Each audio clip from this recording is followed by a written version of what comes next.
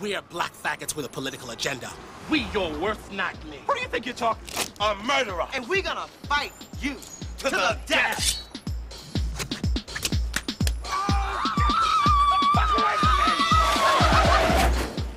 Hey. Chocolate Babies. We're here with Ryan Walker-Edwards on Boxing Day, Yo. having eaten too much chocolate on the day previous. Post-Christmas. Today we're talking about a film that we saw together Mhm. at Close Up Cinema in Shoreditch. Shout out. Shout out. And it absolutely blew us both away. Mhm. And it's diabolically underrated and underseen. Film written and directed by Stephen Winter called Chocolate Babies, about a band of HIV positive, queer, urban, genderqueer activists of colour, exposing political corruption surrounding the AIDS epidemic in 1996. The film had a 1997 premiere at Berlin. Played San Francisco, won an honorable mention for best film at South by Southwest that year as well. The film even now is totally progressive and wild, and just plays in its 80-minute runtime, I think, like it's on fire, and just touches on so many political issues that are relevant, but also as a movie just has this energy to it that a lot of most movies today don't have. Ryan. Shade. Yeah, no, the film was great. It's kind of a bit like I wouldn't really know about that film, and obviously because you were talking about queer topics, are sort of like, a big present, like, overwhelming topic in today's like world. How that film hasn't really, I would probably say it does quite a lot when you watch it as an audience member, but like in terms of like the film world, it's really sort of like brushed under the carpet. So yeah, that's just something that really interesting that I wanted to talk about there. All the characters in it were amazing. It focused on non-white characters, people of color, and it kind of had every sort of like facet of sort of like the queer identity within the film. And it was really interesting. I wanted to know if Stephen, well, you speaking to him, was he sort of like aware of that? Was he aware of adding different identities within it, different identities within the film? Yeah, he was talking about the obviously Spike Lee kind of bursting onto the scene. Yeah. With his first 3 films and just completely blowing up with Do the Right Thing. But he spoke about how those films kind of showed him and his peers at the time that you didn't have to put a white lead or a white co-star in your movie. And he says in the interview that I did with him, he says that it's strange to think about it now, but in the 90s, we pop culture remembers the 90s of as a decade of absolutely groundbreaking films with Tarantino and the indie film movement and Sundance and Linklater, Scorsese having a moment, and just all of these films which are great, but that were at the expense of ostracizing a lot of other voices. Yeah. And he spoke about that, and he spoke about, I asked him why he feels that the film didn't have the reception that it deserved, because he said to me that people were telling him and the rest of the crew and the producers that the film was going to win something, that it was going to play Sundance, and it never played Sundance, that it was going to be big, Yeah. It premiered at the Berlin Film Festival, and it arrives with some fanfare, but then, to make the long story crisp and clean, the forces of racism emerged, and people quickly started changing the narrative around the film, that it was not what people wanted to see. And so we would go into festivals. We went from Berlin to San Francisco, South by Southwest, Toronto, and they kept saying, ahead of time, well, you're going to win an award because this is fabulous. And then we wouldn't get the award. And so we can now appreciate that the forces that ran the industry were not going to allow this film to come through. Call a spade a spade. The film, was great. Well, in my opinion, whatever that means, it was great. I think at that time, was it, a bit too progressive in a way, and I think maybe that's just something that did play a part in, it's sort of like, sort of like sweeping under the rug or that sort of like, not really erasure because I think it's still there now, but I mean, it did well to play like, at all these festivals and all these places, but you would probably, it's quite a shame that, we only saw it in like 2019. Seeing something which is talking about, HIV, AIDS, marginalized people, but even the subcurrents of like, marginalized like queer black people is a bit like, for a lot of audience members, like, whoa, okay. Yeah. Like now we can talk about it from point of view. We have, we've got the moonlight, we've got sort of visibility for, people. But I think back then, you're probably right. It was just like the go-to token guy was probably Spike.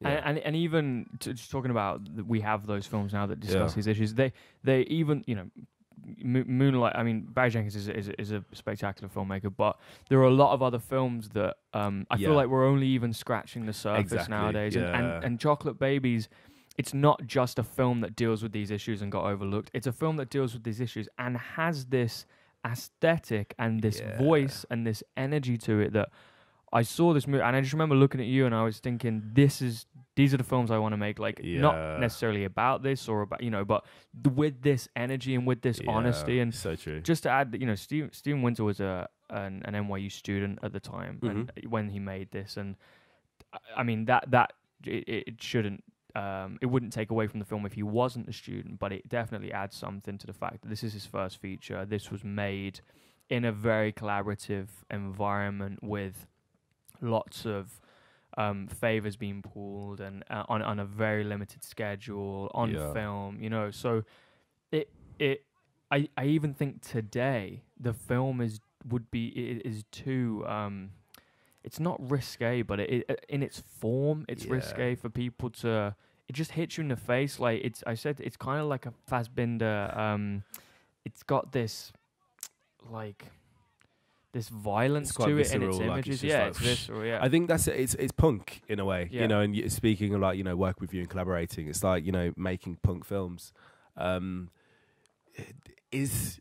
Do people, who go to cinema want to see that, if you're looking at sort of like, buyers or distribution companies, is that something that they look at? They're like, oh, this is too punk. This isn't gonna, fill the screens. Well, I think now it's strange because when this film didn't really get a proper distribution. It didn't get the money. Steven said it didn't get the distribution funds that it needed to actually finish. So it kind of, I guess he had some extra things to do to it, or finessing in the final stages of usually a film does its festival run and then has some finishing done to it.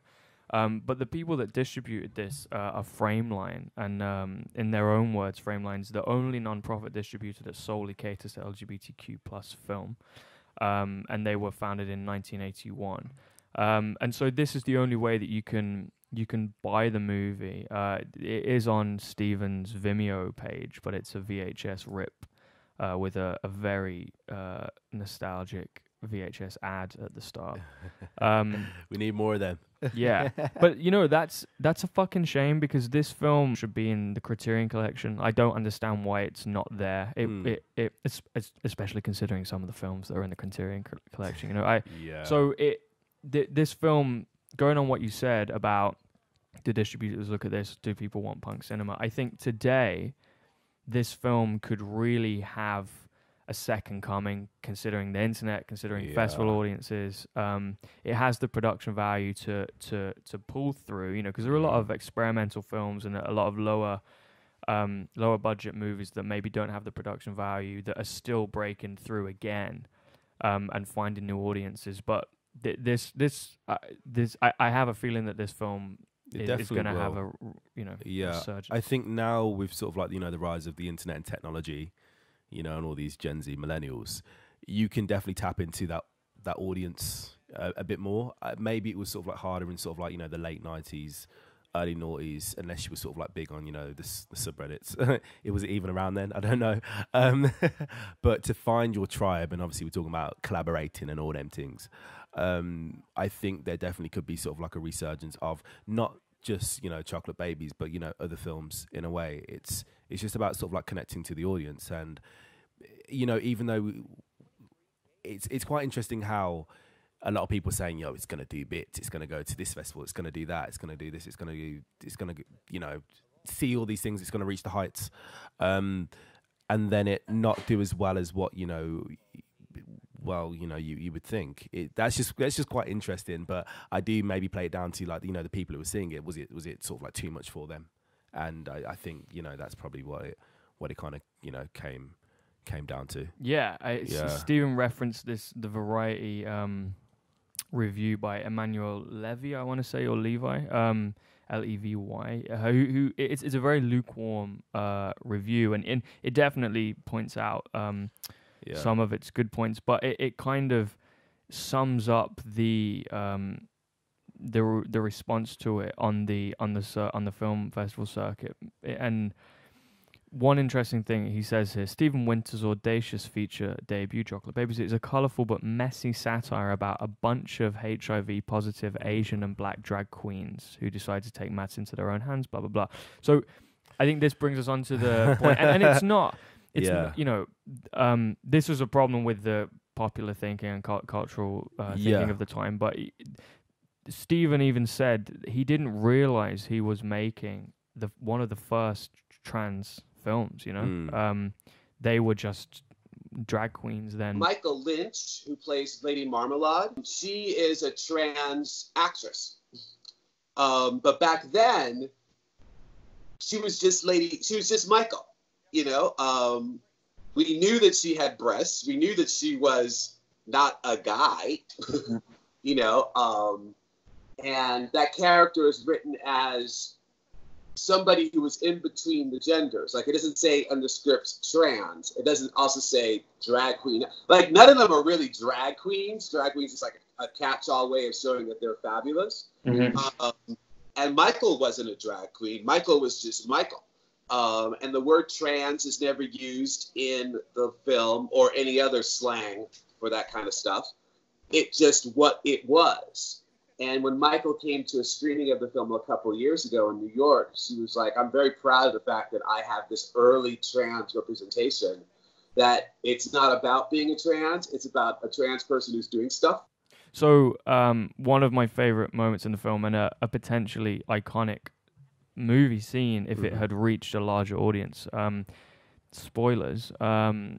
Sam, who is the East Asian American lead, I guess, who is interesting because just to digress, I asked him about that and what he thought from a screenwriting point of view the structure of the film was, and he said he kind of accidentally wrote an ensemble film. Oh, really? You know, he says Sam is the vehicle who takes us into the movie. Yeah. And we meet Max, who is I think the leader of the gang. Yeah, leader. Yeah. And then we meet all the other characters through that.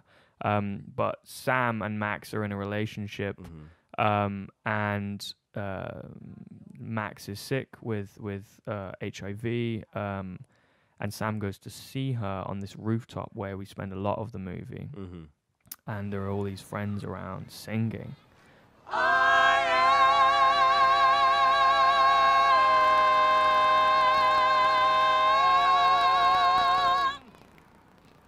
This song, and I am, yeah, which is really good, and I sort of related it to that sort of, you know, relating it to that in a way, like homegoing, like that Negro spiritual that you see at a lot of sort of like funerals, where it's like that ongoing to like the next place, and like, you know, having all these singers in the background talking, and well, not even talking, singing. Well, I'm on about talking while singing. It was great. It was amazing. I loved every part of it. I loved how it was sort of like executed, how it was performed, and also one thing that I really liked is, you know, the tears when he gets the sequin. I mean, it's brilliant. And it's just It's like, brilliant. that's why I said iconic, because that gangster. just watching that, it's just I think that for me adds an extra dimension to the movie, because it's in a lot of films that have a raw energy to them, they kind of leave you with that feeling, but it managed to utilize that energy and then just fucking hit you with a uppercut at the end with this scene. You're just like, where did that come from? That's what I was saying. Like, it was quite. It was there. It was up there. You know. Do we know who did the music? So, well, according to sort of like, the credits that we sort of have, it's I hope I'm saying your name right, lovely. But Mish Braden from Detroit. She's a sort of a theatrical performer and a jazz singer. So linking that back in with sort of like jag performance, theatrics, it definitely was all there. And I think this end scene kind of just tied it all up. Well, not necessarily tied it all up, but because it was a time skip, wasn't it? And then it came to this point. And the whole thing of I am, take what you will with, those two words. But it was just kind of great. It was just like it's there. And it finished, good point to add, the Chicago thing. So Stephen Winter's from Chicago. Okay. And he was telling me, maybe I can insert a soundbite here. I went to the Arts Institute of Chicago. And at the same time, I joined ACT UP Chicago for a few months that summer when I was sort of coming out and being a wild young man. And in ACT UP, I don't know how much of the history you know. It started in New York, then it spread. And it was very much dominated by gay white guys. When I entered ACT UP Chicago, I was immediately shuttled into the Black Caucus, which on one hand was lovely. I got to meet all the Black gentlemen who were involved in the organization as well as lesbians. But I saw how segregated the situation was. So those Black queens did a great job in raising me. And the hypocrisy of where ACT UP Chicago was in the time, was also not lost on me either, because they were not intersectional, as we would now call it. Simultaneously, I was hanging out in the west side of Chicago with Black club queens who had a wonderful zine called Thing Magazine. Thing Magazine was about house music and about Black people. But the character of the larva, Brunch is served. that is a real person. His name was Larry, and he was a friend of mine in Chicago, a mentor. And the way that Larva talks in my movie is the same way that Larva talks in real life. That's where the ideas started popping around. And then I moved to New York to go to NYU, and this idea just came of Black renegade drag queen HIV positive political activists or terrorists who were based on an amalgamation of my ACT UP experiences and my Thing Magazine house music experiences, and my Korean roommate, who now works for Pixar. Wow. And that's where it all came from. Crazy, yeah. So, Chocolate Babies, 1996. Go and watch it. It's on Vimeo. Criterion Collection. If you're listening, give it a chance. Please do. God burns in heaven, and the devil freezes in hell, and what difference does it make, huh? You know, what difference does it make? You know, maybe after all is said and done, maybe when all this shit is over, there'll be a little bit of love left for me, and I will know just what to do with it. Get out of my way.